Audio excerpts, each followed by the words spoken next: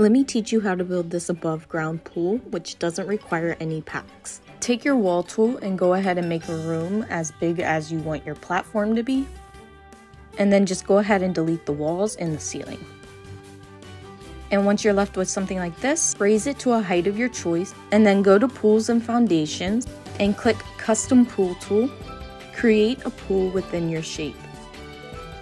And now that you got something that looks like this, we just want to go ahead and go to Foundations. I use this foundation in this color, but you can use any of your choice. Click a flooring of your choice, as well as a staircase. We want to go ahead and go to Railings and Fences and go ahead and add both of those to our pool. And because we drew walls before, there should already be slots for these. Go to Wallpaper to color underneath the stairs. And we also want to pick a pool trim color of our choice. And after that, just go ahead and decorate to your liking.